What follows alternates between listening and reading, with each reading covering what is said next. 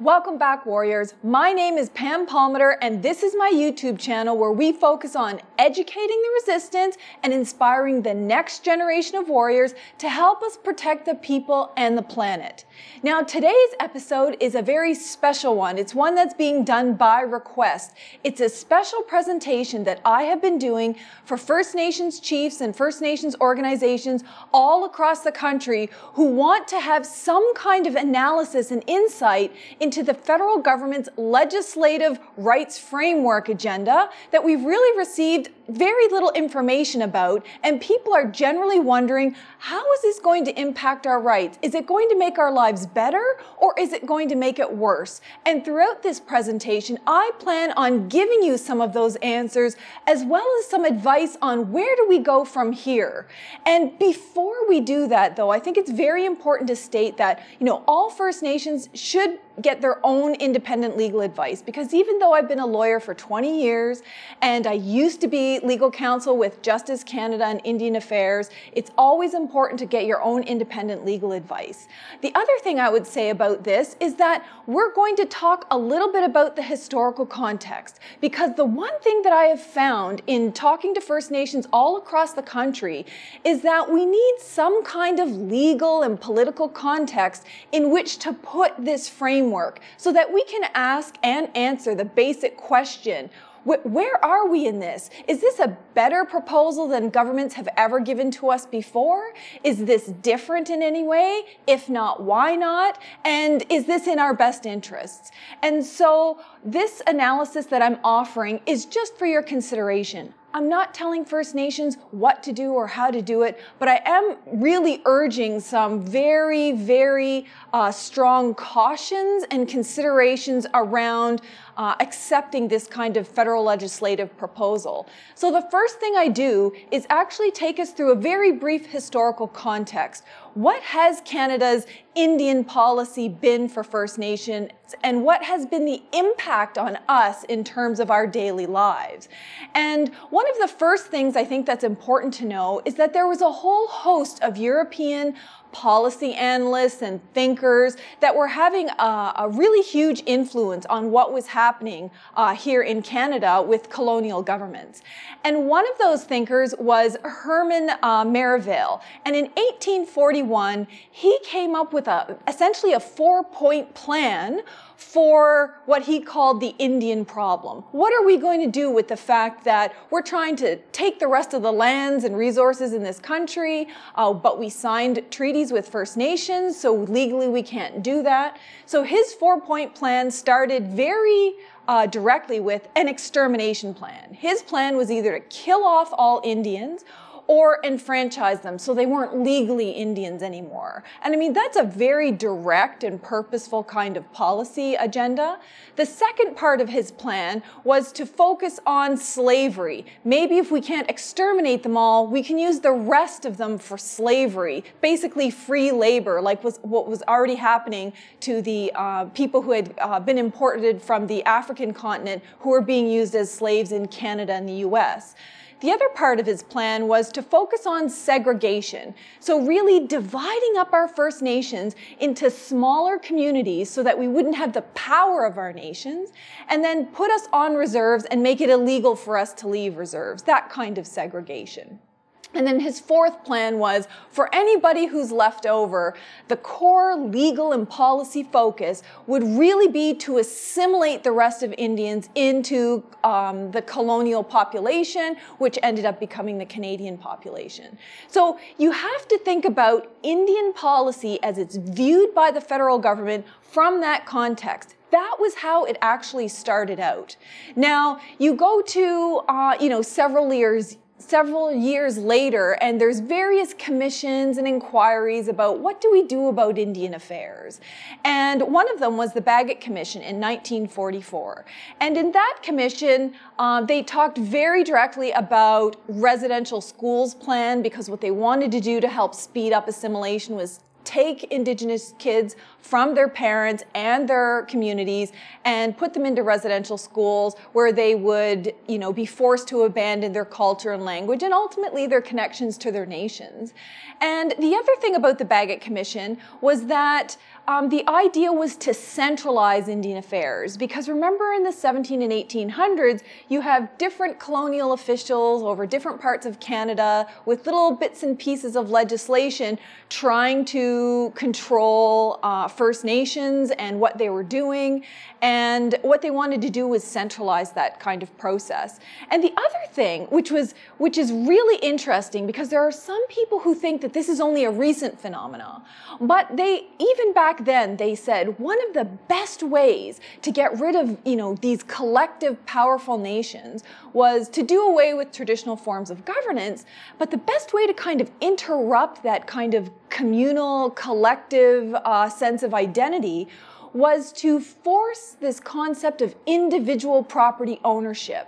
So owning lands as individuals and fee simple apart from the territory, and also this whole concept of free enterprise and materialism.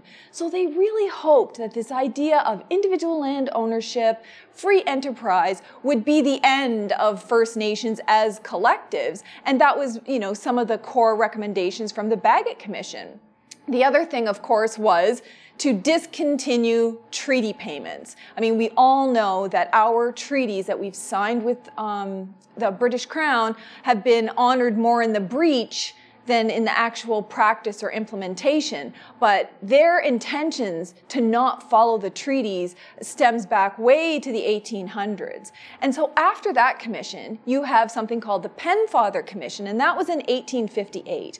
And they had the same kind of recommendations, but they were a little bit more direct. Let's just get rid of their traditional forms of government. Let's assimilate so-called Indians into society and just abolish Indian affairs altogether, so we don't have to worry about this Indian problem anymore. So this was the mentality very, very early days, even after signing treaties where we were supposed to live in peace and friendship and respect each other's sovereignty and forms of government. The colonial governments had a very different idea. So it wasn't it wasn't so long after that that we have, of course, the Indian Act. And that was enacted in 1876, and it has been fundamentally the same act ever since. Now, while there's been amendments, there hasn't been a fundamental shift away from what the target was. And the target was really this centralized authority, the Minister of Indian Affairs, who controlled everything in an Indian's life, and that's the terminology they use in the Indian Act, from essentially birth until death. All powers rested in the Minister of Indian Affairs, and all accountability went exactly from the Indian Act form of chief and council governments back to the minister. There was never any form of accountability to the actual communities themselves. And so this act has had a tremendous impact on our lives because of the authority that it gives the minister. But we can't actually overstate what the Indian Act has done, because remember, it's a piece of paper. The act doesn't actually do anything. It's the minister and all of those to whom he or she delegates their power. Those are the ones who are exercising their discretion and their powers to determine what happens in our lives. So really, the greatest harm has actually come from all of the officials that have ever worked at Indian Affairs.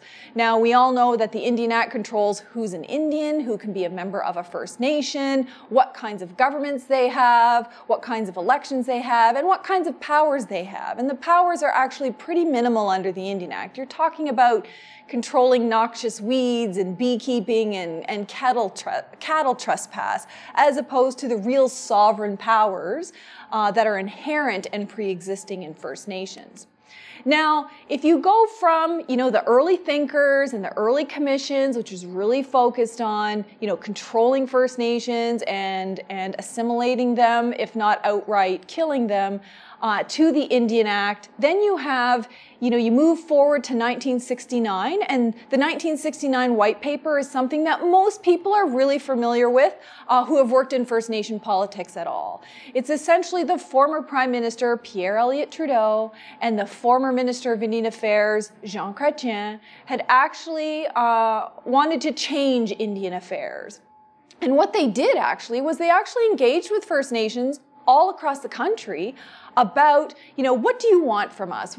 How do you see the relationship? And, First Nations leaders and councils and community members from across the country said, the core things are you have to respect our sovereignty, you have to respect our treaty rights, we want some of our lands and resources back, and, kind of like the core things that First Nations have been saying literally for decades and decades.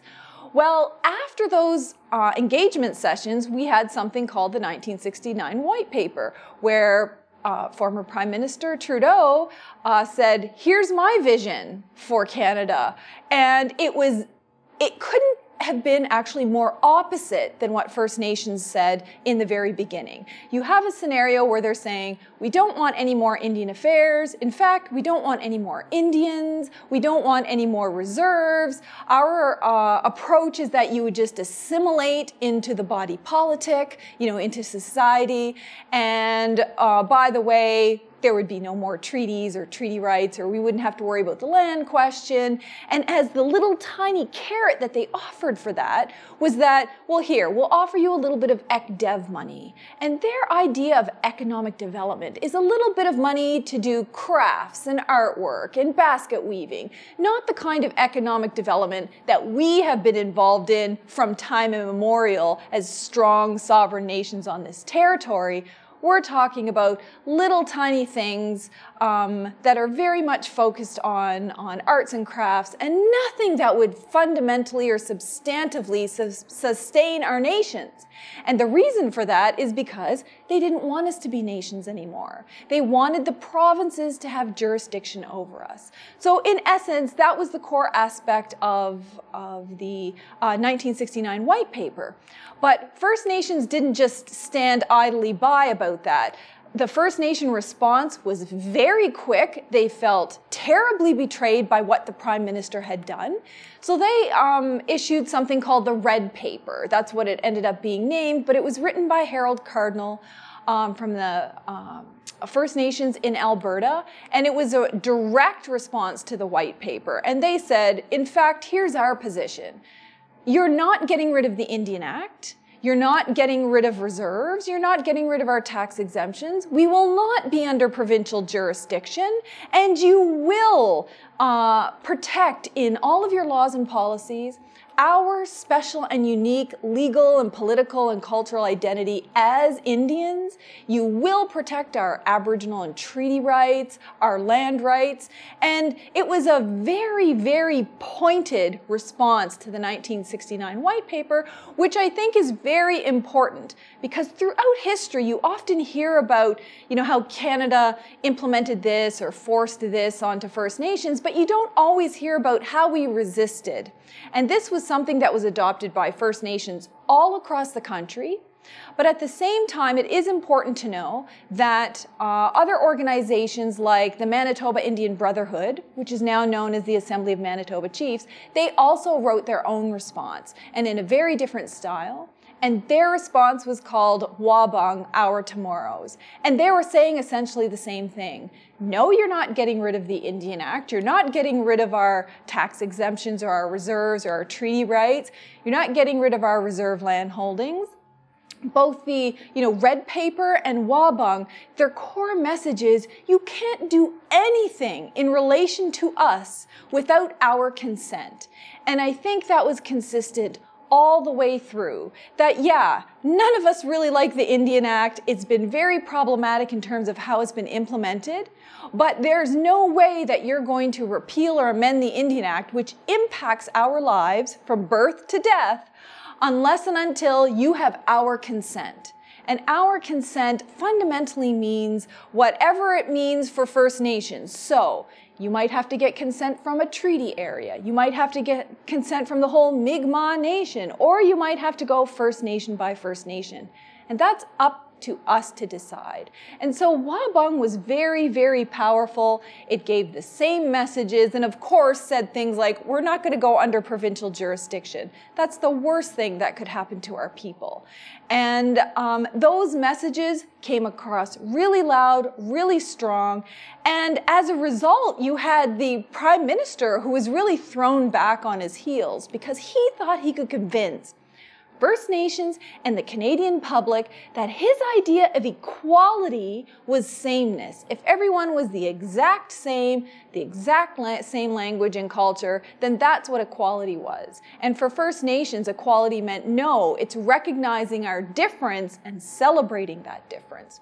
So, faced with this huge backlash and protests from literally all across the country, Prime Minister Trudeau and Minister Jean Chrétien said, okay, we're sorry. You know, this didn't work out. We're not going to impose the 1969 white paper policy. You know, the government is just going to throw that in the garbage and we'll start over.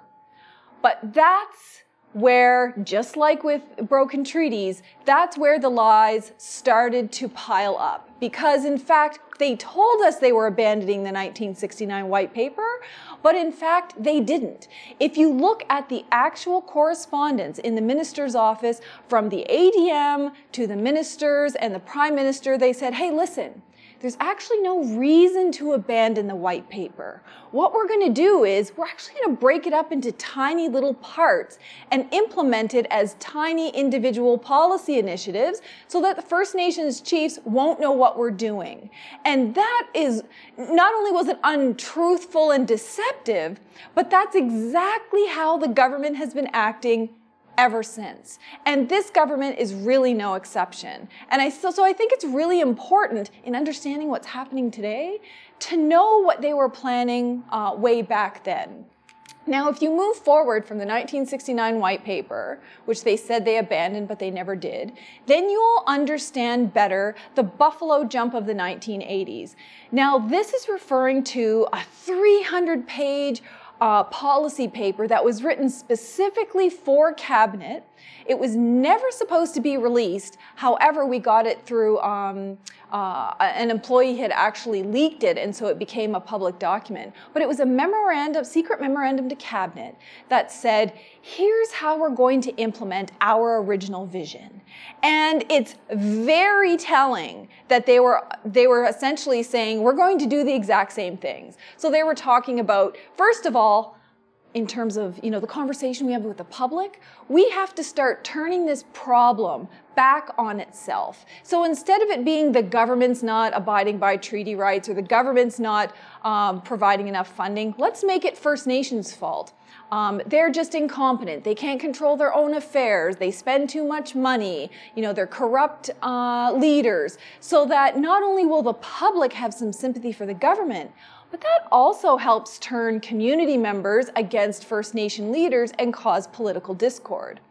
The other thing they did, their other recommendation was that while we're doing this business, we're also going to sell any solutions that we want, which will be based primarily on the 1969 white paper, as joint solutions. So by joint solutions, what they meant was we're going to try and find individual First Nations or First Nations leaders that can stand beside us and do joint announcements and say, you know, this is in your best interest. We have First Nation consent, and try to sell their policy agenda that way.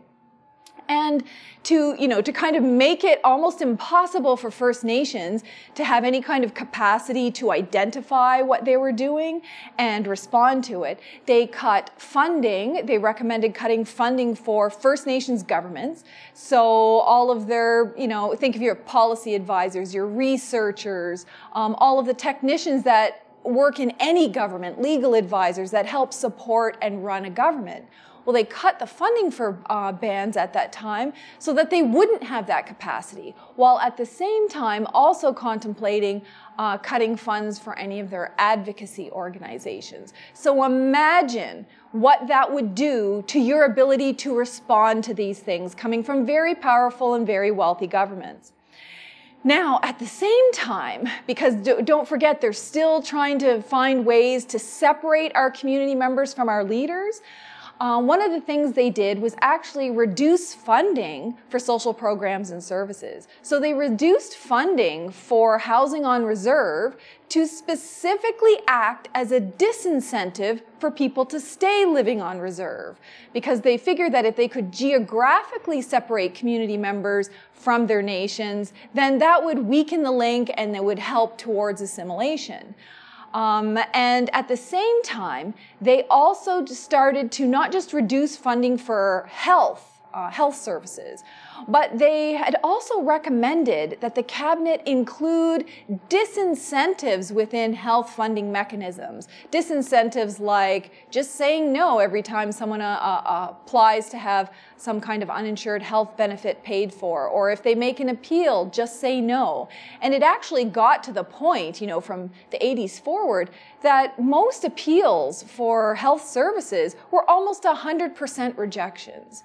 So they did, in fact, actually implement some of these recommendations, and it made it very, very difficult for First Nations to respond. So all of a sudden, you have less money for programs and services, and you're trying to negotiate that with your community members, and then you have less money for your own government, so you can't hire people to help work on these issues. Meanwhile, the government keeps pushing things along so that it's really hard for us to keep up. Now, while all of this is happening in the 80s, keep in mind what's happening on the legal side of things. So not just the policy front or the political front, but you also have, you know, former Prime Minister Pierre Elliott Trudeau, whose dream was to repatriate the Constitution and include a Charter of Rights and Freedoms that focused on, you know, gender equality and a whole bunch of other things. So this was a massive project here in Canada because it would make Canada an independent state from the British monarchy. And what ended up happening was First Nations demanded to be at the table. They refused to have any kind of support unless they got provisions like Section 35 enacted into the Constitution. Now, Section 35, lots of you might already know, but this is the section in Canada's Constitution Act that actually protects Aboriginal and treaty rights for Aboriginal peoples, being defined as Indian, Inuit, and Métis, Indian being First Nations. And they also guaranteed those rights equally between male and female First Nations people. But here's the thing. The big thing that most First Nations who were trying to negotiate Section 35 wanted in the Constitution was a recognition of First Nations sovereignty and jurisdiction and our form of government. Now, there was different ideas about what that government would be. Would it be a third order of government, like another head of power in the Constitution? Or would it be a constitutional recognition that we have these powers, but outside of the Constitution? But it didn't matter what ideas were brought forward or what wording was brought forward. During the constitutional talks and the meetings with the prime ministers in the provinces, every single option, every single draft or amendment that was put before them to please recognize First Nation sovereignty and jurisdiction in a way that's actually legally and politically similar to what our ideas are, they just rejected it outright. So we have a constitution now that recognizes specifically Aboriginal and treaty rights, but not specifically First Nations jurisdiction and governance. Now, after the Constitution, the next question was, how are the courts going to interpret all of this? So we're dealing with the federal government on a policy level, we're dealing with them on a constitutional level, and then it's like, what are the courts going to do? And in the very beginning, like literally the very first court case, the Sparrow case that dealt with Section 35, although it had lots of problems, which shouldn't be a surprise because it's Canada's laws and Canada's courts, we know that they're going to be very much biased in favor of Canadian positions.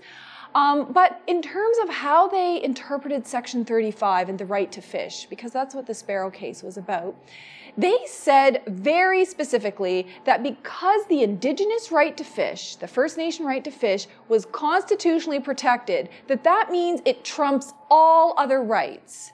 And they said very particularly that trumping all other rights means let's just pretend there's only 10 fish in the ocean. And First Nations need 5 fish to feed themselves, and the other 5 need to be set aside for conservation so that we always have those fish. That means that no one else gets to fish. No commercial fishery, no sports fishery, no leisure fishery, nothing. That's how strong the First Nation constitutional rights were. Because, and that makes sense. Think about it just from a layperson's perspective. If you have a constitutional right to fish, but nobody else does, or no other group or organization does, of course that one's going to get priority. But that priority from that first case started to be whittled very quickly until you get to the Delgamuukw case, where, okay, now we're talking about land, and the courts and the governments and their interventions made it very clear that when we're talking about land, even though it's constitutionally protected, they still allow a whole bunch of things to trump our constitutional rights. From things like historical use, like commercial fishers, for example, mining, hydroelectric development, forestry, and even, get this, the settlement of foreign populations. As if First Nations haven't already lost enough from settlement, they're saying that, in fact, settlement of foreign populations will be a justification for interfering with our Aboriginal title rights. And so the courts and their interpretation of Section 35 hasn't been very helpful. And so if you think about First Nations, they have now dealt with all of this. You know, we don't just deal with one official at the Crown. We're literally dealing with it on a policy basis, a legal basis, constitutional basis, and we're in courts, increasing numbers. So while all of this is unraveling, then you have another push, like literally a surprise push by the federal government, the Minister of Indian Affairs, Bob Nolt. And he was the Minister of Indian Affairs when Jean Chrétien had actually been elected to Prime Minister. So Jean Chrétien is still in there, and their idea is, well, let's just do this massive amendment to the Indian Act and call it the First Nations Governance Act, where we will get all of the provisions that we want in there, more controls, more oversight, more power for the federal government. And we'll just go ahead and implement this. Well, of course, as soon as First Nations found out what was actually going to be in the legislation, the vast majority protested because they wanted things like more accountable First Nations. And I mean, First Nations were already accountable to the federal government. You couldn't be any more accountable. But what they're talking about when they're saying accountability is we want more information about your own businesses, your own source revenue, and we want all of your business secrets and things like that to really put us at a disadvantage. Now, the other thing they wanted to do was to make the Canadian Human Rights Act applicable to First Nations governments. And they didn't want that for good reasons. They wanted that to create a scenario where individual First Nations citizens would stop suing the federal government for all of the discrimination that's in the Indian Act and in the treaty violations and things like that, by making individual community members actually focus on their First Nation leaders. So if the Canadian Human Rights Act applied to First Nation leaders and you didn't get a house because there's not enough funding for housing, the community member sues the person that they can reach out and touch, which is their chief and council, and doesn't sue the federal government. So that actually takes up a lot of time, energy, and resources where First Nations are just literally filing tons and tons of complaints against their leaders, and the federal government gets to stand back and try to push things forward. The other thing they wanted to do with this legislation is create new financial rules where you had to do even more reporting and get access to, remember I was talking about the own source revenue, but they were trying to incorporate that into law. Now, First Nations all across the country, like I said, protested against that, and they said, no way, we're not going to do it. So then they had to kind of step back and say, okay, we're not going to go ahead with the First Nations Governance Act. But if you actually look at my slides, you'll see that I've actually highlighted some things in red, some of the core things that the federal government wanted out of the First Nations Governance Act. And if you compare those things with the federal legislation that has come out over the last 10 or 15 years, I've also highlighted in red some of those acts that gave the federal government exactly what they wanted in the First Nations Governance Act, but they didn't get as a package. So they used the 1969 white paper strategy, where instead of trying to promote it as one big package, they'll just separate it into tiny little pieces of legislation so First Nations won't know what's going on or won't have the opportunity to resist it in the same way. So they have essentially both conservative and liberal federal governments have enacted all of this list of legislation on my slide and got their financial accountability, got their Canadian Human Rights Act, got all of the things that they were looking for. And so if you, I mean, that's a really important thing to notice, that there's this pattern, there's this trend that always happens with the federal government. You've got, you know, here's the big package, our idea of what's good for you, which is never good for us. And when that meets with resistance, naturally, then they break it up into little pieces so that we don't see or we don't have enough resources to defeat what's going on. Now, the other thing that happens, of course, keep in mind, even though we're all talking about legislation, is what's happening on the policy front. So not just what they're proposing, but what are they doing behind the scenes that's not directly noticeable? And one of the most debilitating things that they did was to implement a 2% funding cap on all of our social programs and services. And that means funding could increase by more than 2% on an annual basis, despite what the inflation rate was, despite what the needs were, despite what the population increases were, because keep in mind, First Nations had the highest or fastest growing demographics. And it also didn't matter what our treaty or Aboriginal rights were. So that's something else that makes us markedly different from other groups in society, that we have treaty rights that specifically say you must pay for schools, you must pay for teachers, you must pay for healthcare, you must do all of this. So it's not just goodwill of the sovereign kind of programs and services. We're talking about treaty rights, constitutionally protected rights to these programs and services. And that 2% funding cap was really devastating. It had huge social health implications on the community on the ground, but it also caused problems between the leaders and the community members because the community members didn't know that this wasn't coming from the leaders, that it was actually coming from the federal government. The other thing was that they increased their funding cuts to First Nation political and advocacy organizations. So while First Nations have less and less money at the governance level to actually advocate on their own behalf, they couldn't even rely on tribal governments, provincial or regional governments, or national organizations because their funding was also being cut. So this was very strategic and purposeful. Now, at the same time, you know, you've got all of these tables going on. You're talking about, there are some First Nations that are engaged in self-government negotiations, but the vast majority of them are very much limited to municipal powers. And then you have take it or leave it specific claim offers.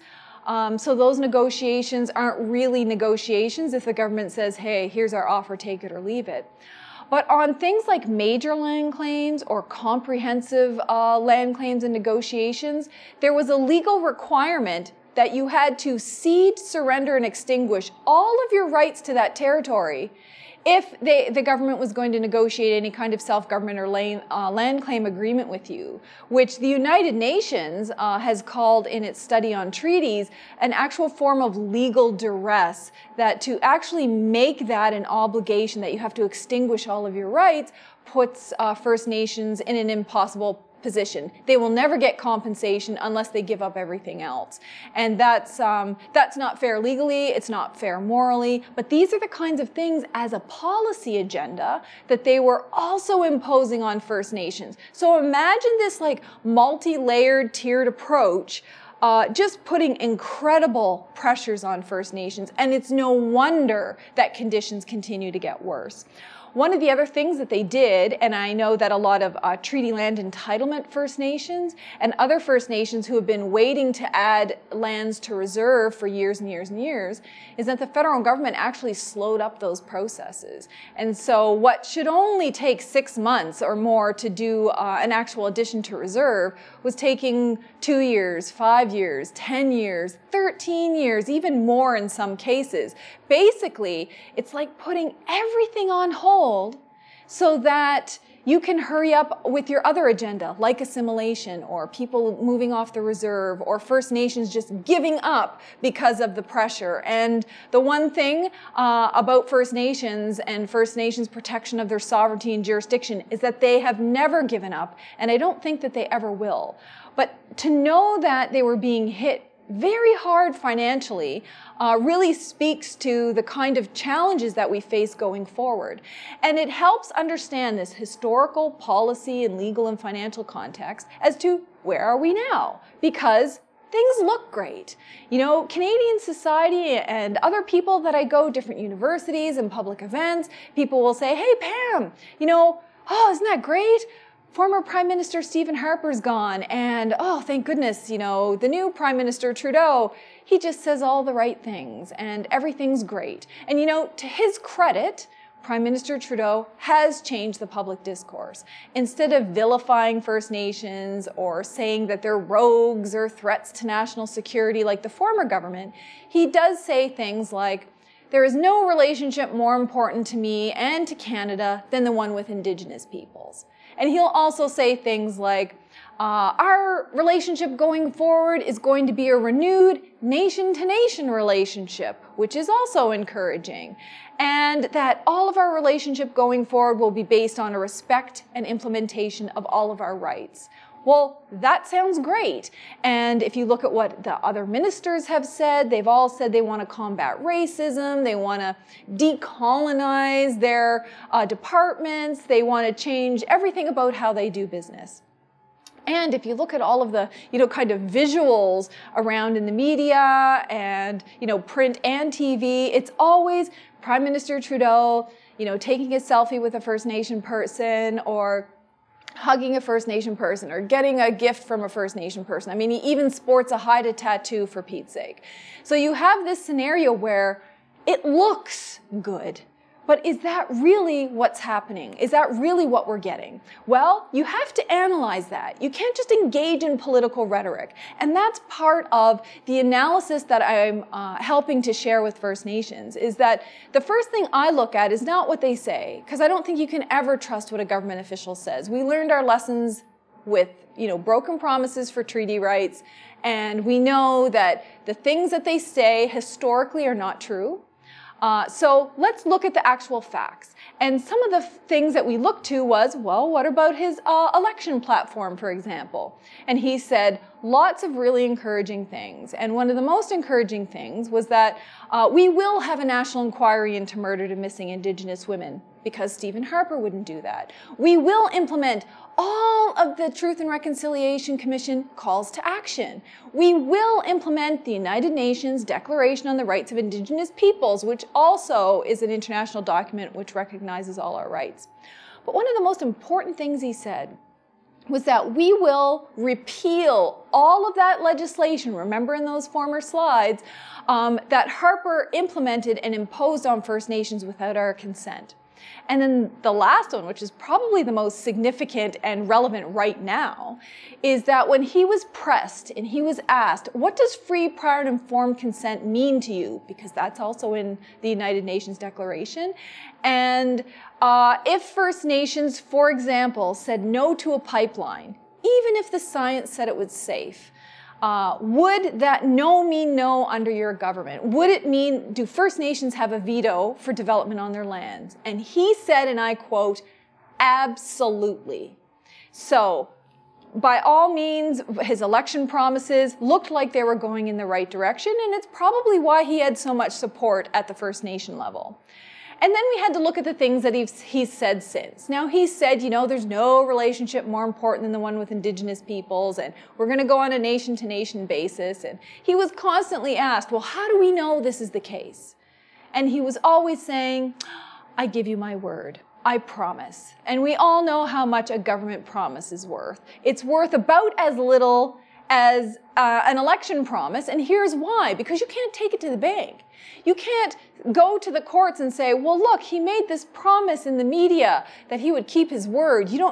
Those things aren't judiciable.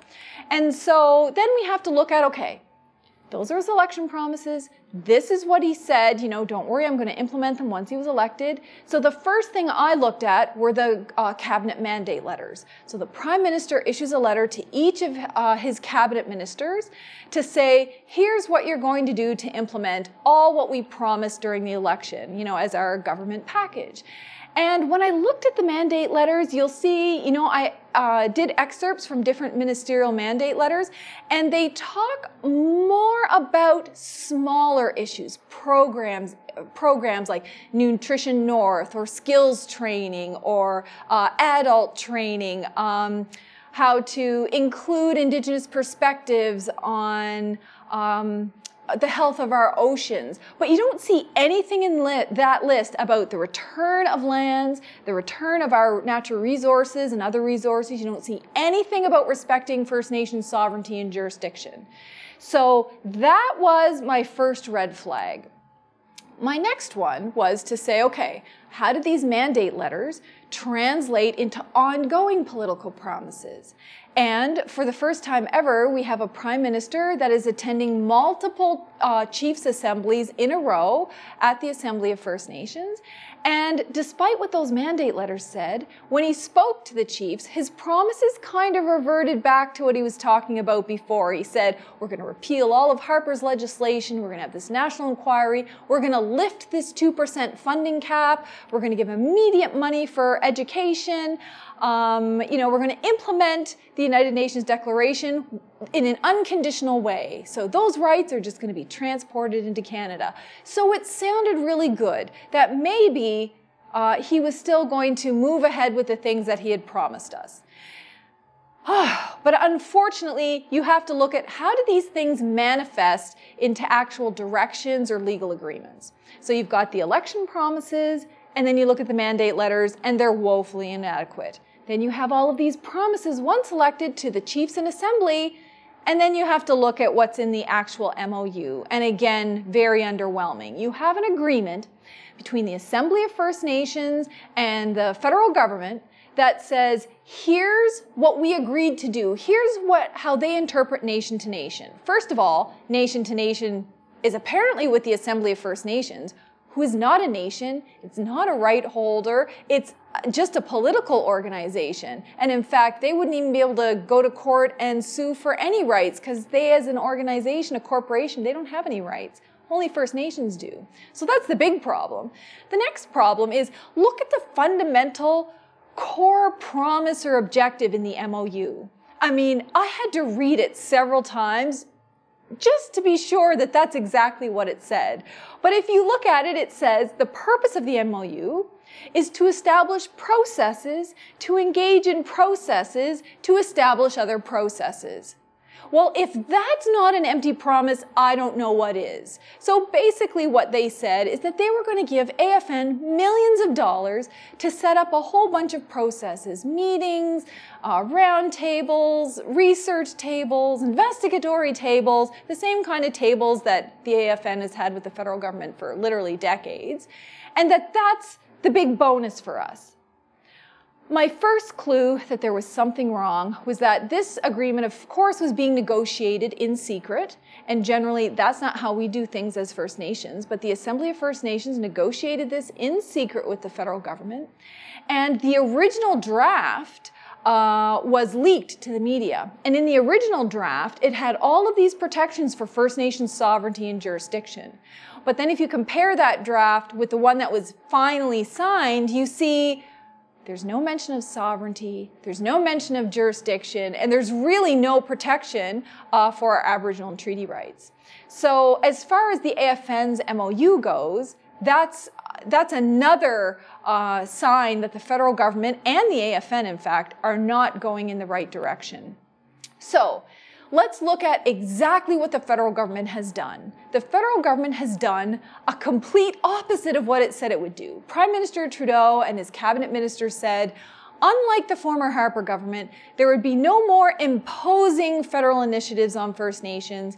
Everything that would be done with consultation and consent of First Nations, that there would be no top-down approach. This isn't going to be, here's what we think is good for you and force you to do it. It was all going to be First Nation-led. Yet, everything that the Prime Minister has announced has been a complete surprise to First Nations. The first thing he said was, he had these tearful apologies for different things that have happened historically, but then he says, okay, our first initiative is we're going to have a new name. And first of all, nobody was asking him for a new name for Indian Affairs. It was Indian Affairs. The Harper government changed it to Aboriginal Affairs, and then they changed it to Indigenous Affairs. We didn't ask for that. We had no input. That's hardly a gift to us in any way. But it gets worse than that. Then he says, oh, and double surprise, not only are we going to have one Minister of Indian Affairs, now we have two Ministers of Indian Affairs. Again, they did that without consulting with us. It certainly wasn't anything on our list of things that we wanted. And then they announced that there would be 10 principles. Here's the 10 principles for our relationship going forward. And we had no input into that either. It's basically, here's the law that we're laying down and here's how our relationship will go forward. And then finally, they make this announcement about this human rights federal framework. And again, something that we didn't ask for, and they didn't give us a whole lot of information. So now we're stuck with two Ministers of Indian Affairs, but under the law, there's only one real Minister of Indian Affairs, and that's Carolyn Bennett. Minister Philpott came from the Department of Health and is now the tag team Indian Affairs. But it gets worse than that, because not only are there two, surprise, the most recent surprise is that we have a third Minister of Indian Affairs who's actually going to work with Carolyn Bennett to force this framework through. So we've been saying, get out of First Nations business, get rid of Indian Affairs, and we will take care of our own affairs. Instead, they give us 3 new Ministers of Indian Affairs, and that's going in the exact opposite direction of what we wanted. Now, I'm not going to go through all of these 10 principles, but what I will do is post this PowerPoint in the description box of my YouTube video so that you can refer to it and follow up with it and compare it to what the federal government has said. But these 10 principles, while they use wording that sounds good, it's actually not good at all. And we'll just take one for example. They say that the purpose of Section 35 is reconciliation. Most people will think, well, that's a good thing. That's referring to the Truth and Reconciliation Commission, how we have to do things differently with First Nations, how we have to respect their rights and be more reflected in universities and the media and all of these things in the calls to action. What they're talking about is legal reconciliation. And legal reconciliation comes from the Supreme Court of Canada, and it's actually not a good thing. It's where the Supreme Court of Canada said that reconciliation under Section 35 means that we take Canada's assertion of sovereignty over our territories and reconcile that with our pre-existing original real sovereignty. And when you put those two things together, First Nations have to give stuff up. We're the ones that have to compromise. So that's not actually how we see ourselves going forward. We want our sovereignty to be recognized in the same way that Canada's is. And if you go through all of these 10 principles that the federal government drafted, they're all like that. They're either fluff statements or you can't take them to the bank. Now, the other thing about some of these things is that you have to look at the very wording of it. So Justice Canada obviously helped draft some of these principles because it was released by the Minister of Justice, Jody Wilson-Raybould. And they talk about things like, we will aim to implement the United Nations Declaration on the Rights of Indigenous Peoples, as opposed to, we will implement it into law as a right. And when you're talking about law, aiming and will do things are completely different legal scenarios. So we have to be very careful when looking at those 10 principles. Now, the other thing is the framework itself. So the framework talks about we will protect in federal legislation constitutionally protected rights. And I'm thinking to myself, wait a second. Aboriginal and treaty rights are already protected under the Constitution under Section 35. We all know, because of the legal status of the Constitution, that it trumps all other federal and provincial laws. No federal law can amend the Constitution. So what are they talking about? What kind of recognition can they give to Section 35 rights that aren't already in Section 35, unless their intention is actually to define it and limit the scope about what those rights can mean in Canada, and we've come to find out that that's exactly what they mean. The other kinds of issues that we picked out would be new dispute resolution mechanisms to stop us from going to court to sue Canada to keep our rights upheld. And the other thing is that provinces must be involved in this process. So they've been going across the country talking to First Nations, for the last year or two about this federal framework, but you don't see any provincial representatives there.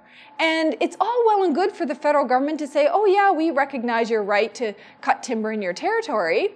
However, the provinces are the ones that arrest and charge us and stop us from doing that. So without the provinces at the table, how is this even going to be able to be implemented?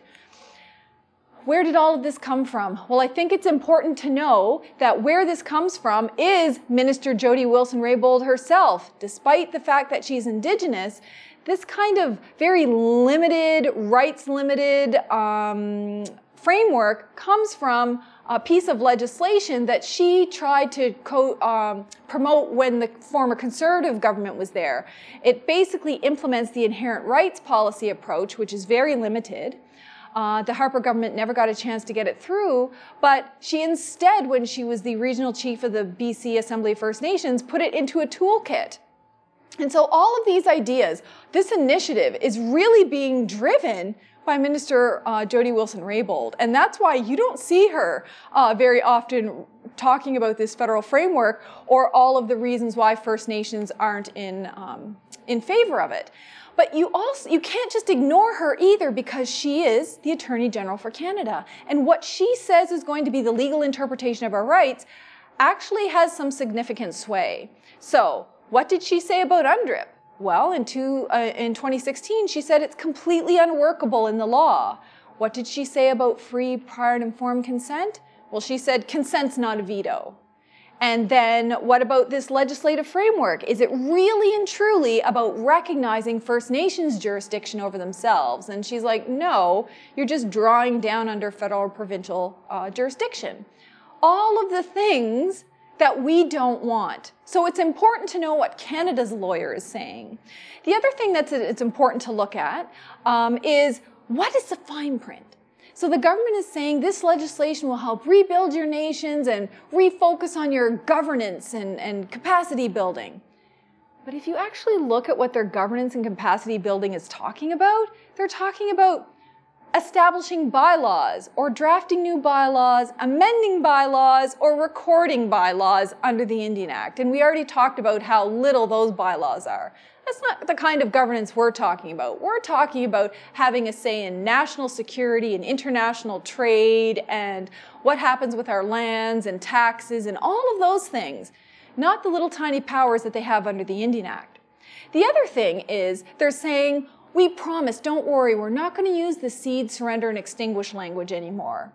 But what they're not telling you is we're going to do almost the same thing.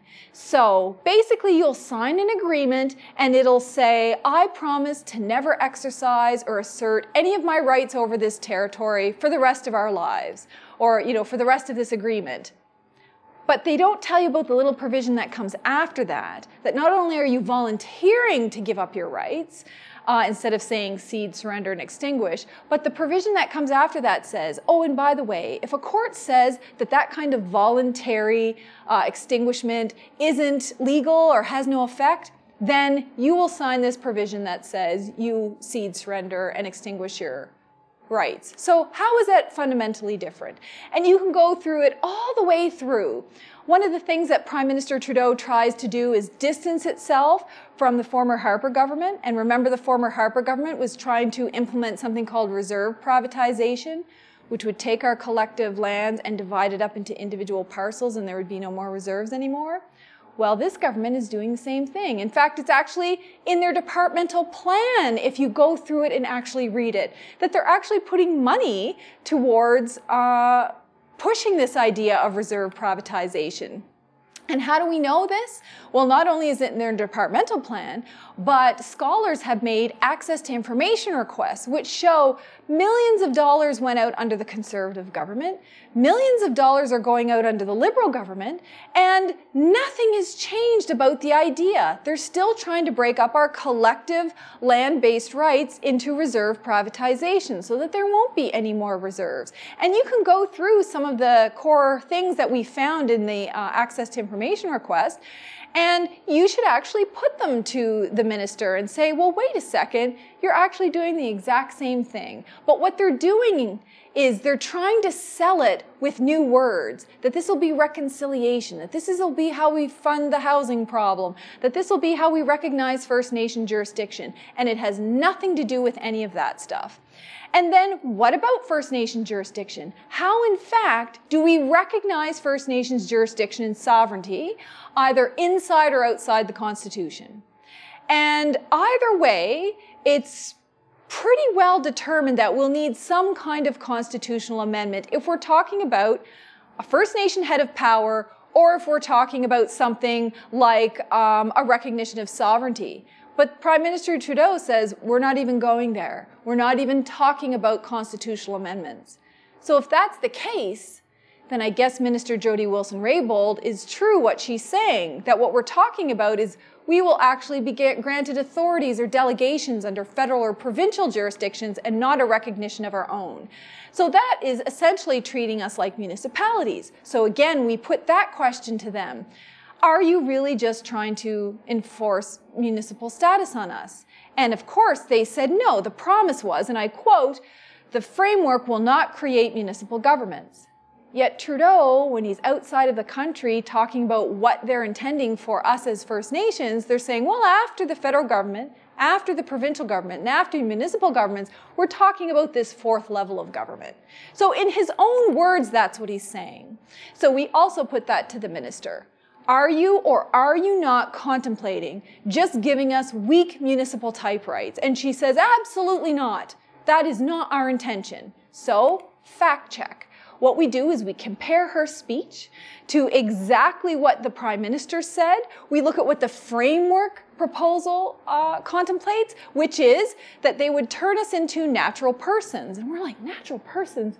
Where does that come from? So you do an access to information request and you find out, oh, their own internal secret documents, again, are saying that the idea is analogous to what they do to municipal governments. That they turn municipal governments, they use this concept of natural persons where you establish a corporation that can sign their own agreements and contracts and funding and things like that, and that's what we're going to do for First Nations. So in fact, they're again lying to us. It is their intention to turn us into municipal governments.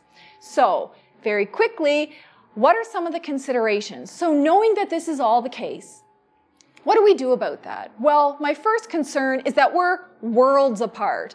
They think that we're a fourth level of government when we consider that we're the first level of government and at least no less than on par with the federal government. But there's more concerns than just that. So aside from the fact that we're nowhere near being anywhere close to like minds of what we're talking about here, there's been no offer of compensation for all of the breaches of treaties and the stolen lands and resources. There's no commitment to entrench our sovereignty and jurisdiction either in the Constitution or a recognition of our sovereignty outside of the Constitution. There's been no substantive commitments to return our lands, return our resources, implement and respect treaties. All of the core issues that we have been advocating for decades doesn't seem to be on the table. And then there's actually no commitments for needs and rights-based funding either. We have this massive deficit of underfunding in child and family services and education and housing and water, all the basics of life. And they haven't even come up with a commitment to do that. Their focus, though, however, is transferring and empowering Crown agencies to have more control over our lives. That's not the deal that we signed up for. And they're saying, well, don't worry, we're thinking about it, making it opt-in legislation. Well, opt-in isn't truly opt-in if it's that or nothing. If it's that or the horrendous status quo. And so if you look at, there's like a litany of concerns, and we can only go over so many in this short video, but they're trying to speed this through before we have a chance to talk to our community members. There's a lack of transparency. They won't share with us the information that they're getting from third parties so that we know what industry is saying, not that we think industry should have a say. There's no information coming from them about all of their previous promises, like to make sure that all federal laws are Section 35 compliant. We just get nothing, no information. It's a one-sided process that's no different than what Harper has done before. And when you go through this PowerPoint after this video, you'll see that I've given you lots of examples. I will just give one, but when you're reading their documents, always try to identify Justice Canada weasel words when they say we aim to do something, as opposed to we will legislate the right, or you must respect provincial jurisdiction, as opposed to we will ensure that legally provinces have to respect your jurisdiction. So Justice Canada has a very heavy hand in what's being offered here. Check for their weasel words. And ultimately, when I looked at every other proposal that's ever been done throughout history, from the 1969 white paper forward by conservative and liberal governments, I made a chart, and you'll see that they're offering the exact same thing. So this federal legislative initiative is fundamentally no different than Harper's agenda, than the 1980s Buffalo Jump, or the 1969 white paper. It's all about transferring jurisdiction to provinces, reserve privatization, and no real movement on lands and treaties. And that's something that you should know before you head to the negotiating table. So the other thing that you'll see in my slides is that I've done an update on what's happened. So the chiefs at different AFN Chiefs Assembly have said, no, we reject this. We want this to come to a halt. It has to stop. AFN hasn't stopped. They're still going ahead despite the direction from the chiefs to stop. And they've had meetings subsequent to that. And there have been official letters and resolutions sent to the Minister of Indian Affairs. And the Minister of Indian Affairs has said, well, we're listening, but we're not stopping the process. So you have a scenario where now the AFN and the federal government are just forcing this down our throats when the majority of First Nations have seemed to say, both on the record and in the media, no, we don't want this. And so we have a really big problem. What is it that we do? Where do we go from here? We have, this government forcing this down our throat, and I think that we need to exercise our right to say no. And we do have a right to say no. Despite what anyone else says, we have a sovereign right to say no, we have a political and legal right to say no, and advance our own solutions, and not just a one-size-fits-all. I think the worst thing that could happen to us is that we have a pan-Aboriginal legislation that throws all First Nations and Métis groups and Inuit all together who have vastly different rights, and then try to come up with some legislative framework that addresses all of them. And all that does is dilute and water down our rights as First Nations. And that's something that's not acceptable. So there's also a list you'll see in my PowerPoint. I've just been going through them, that the chiefs have made some very vocal and public concerns at these meetings. I've summarized them for you. They basically raise all of the same concerns that I've raised in this presentation. But there's one thing I think, there's a few things that I have to bring to your attention before I close here. And one is the best indication of where the federal government is going to go on a go-forward basis is what they're doing right now. So Trudeau made lots of promises, but what happened with the Trans Mountain Pipeline decision? They didn't consult with First Nations properly, they didn't even consider our Section 35 rights, and they lost at court. And the Federal Court of Appeal said, listen, you didn't even take into account their Section 35 rights, so your approval of the Trans Mountain Pipeline expansion is null and void, and you have to start over. So what was their response? Their response should have been, sorry about that, First Nations, we'll do better next time. Instead it was, if you look at all these quotes, basically it's, we need this project, it's going to go ahead anyway. So we know that that's where the federal government is headed. We know that Premier Doug Ford is the same way. He's basically saying, who cares what First Nations say about the Ring of Fire? If I have to jump on the bulldozer and take out those, minerals myself, I will do that. He's even willing to use the Section 33 notwithstanding clause to just ignore any constitutional right. The same thing for Alberta. The same thing for the province. We're in a scenario where my best advice to you is, if you're a First Nation who opposes this federal legislation, get it on the record. Put it in writing. Shout it from the rooftops. Make sure that people know and your citizens know.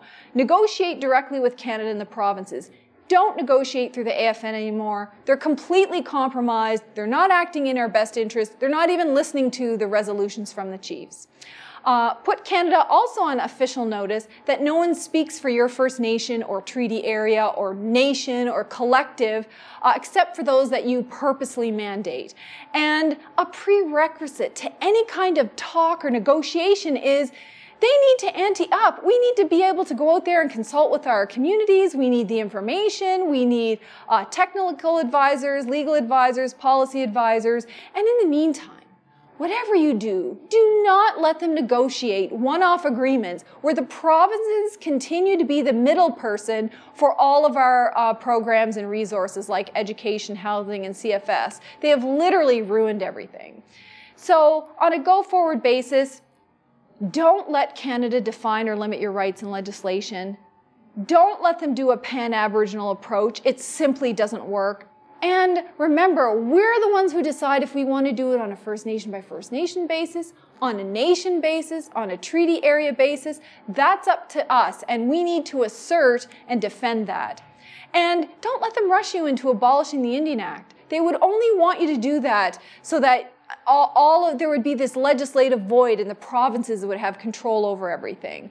And I think the other key issue is when we're talking on resource sharing, we're not just talking about natural resources, and in some facts, natural resources might be something we want to protect. We're talking about taxes, fees, fines, all of the things that are collected on our territories. So remember, everything that our First Nations governments are about is protecting our jurisdiction, the return of lands and resources, protecting our treaties, and protecting our people. So when they say, listen, we'll listen, but we're not going to stop the process. The only people that can stop this process are us, because we've stopped every other process. We stopped the 1969 White Paper, we stopped the First Nations Governance Act, and we've stopped many other things. We have the power to do that. We just have to rise up and do it. And, I will leave you with this parting thought about the Royal Commission on Aboriginal Peoples. It's true, they did say we could implement our own sovereignty and self-determination by negotiating with Canada and the provinces. But where that's not possible, then we have the legal authority and inherent right to exercise those powers outside of those agreements. We can just do it on the strength of our sovereignty. And here's the thing about sovereignty. We have to live it, we have to assert it, and we have to defend it. So no matter what happens from this point on, whether we're successful, whether we're not successful, what the government tries to do or doesn't try to do, never stop asserting your sovereignty and act your own laws, enforce your own laws, and go ahead and do what we need to do, because they are never going to do it for us. And in case you have any questions, after I post the PowerPoint online, you can contact me at any of these social media outlets. Please share this with your friends, your neighbors, your allies. Please like the video, share the video, give me comments, give me questions, and I can do follow-ups on this. Thank you for joining me.